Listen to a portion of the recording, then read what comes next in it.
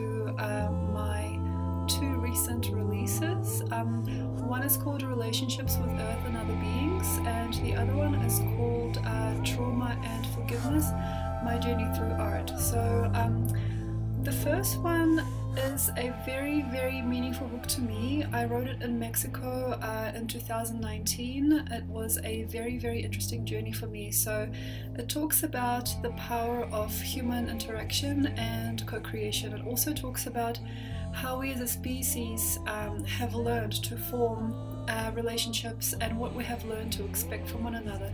So the main kind of crux of this book is a realization of our common culture, or our connection to Earth as a whole, and how we have come to be as a species. So there is a lot of cross-references between the inner and outer states, and also the global phenomena of human civilization upon this planet. So it is kind of a global essence. So this book has a global energy, and it talks about relationships not just between you and I, not just between you and your loved ones, but it actually talks about the culture behind relationship formation and what type of greed or expectation or glitch we have, and how come we always land on our face.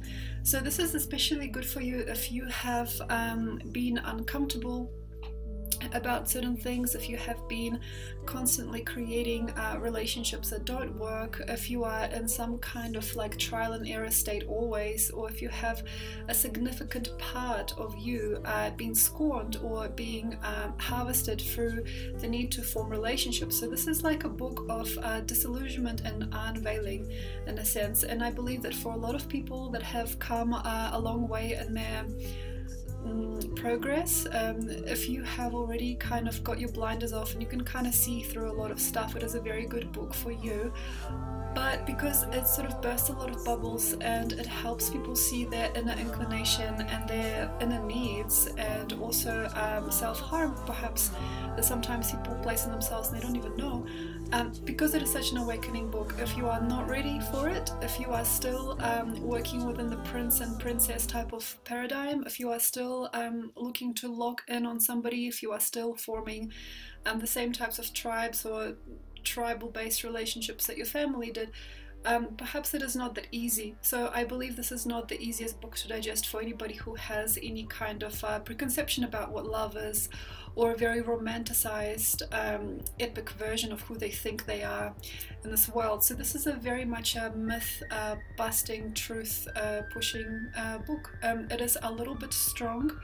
So I think that if you are ready to really reconcile with yourself and realize your place on this planet, then yes, it is a very good book. If you are a very free person already, it is a very good book. And if you already have a good understanding of what the ego is and how we as a culture, we as a people manifest through ego or through these desires, wants and needs that eventually turn everything around, and in the very Buddhist way, I suppose we are led to understand that everything is Maya, everything is illusion anyway. So yes, it does talk a lot about illusion and states of illusion, so it is very helpful if you are ready, basically.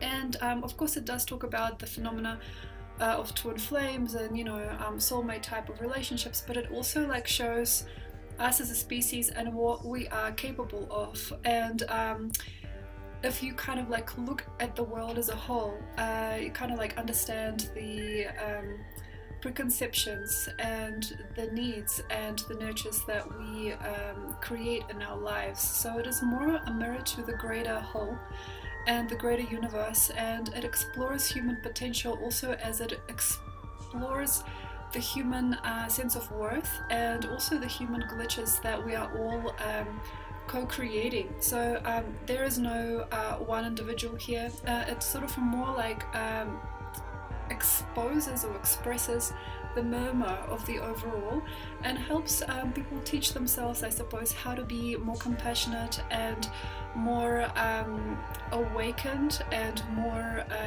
open beings. So it's a big reality check, I believe, this book.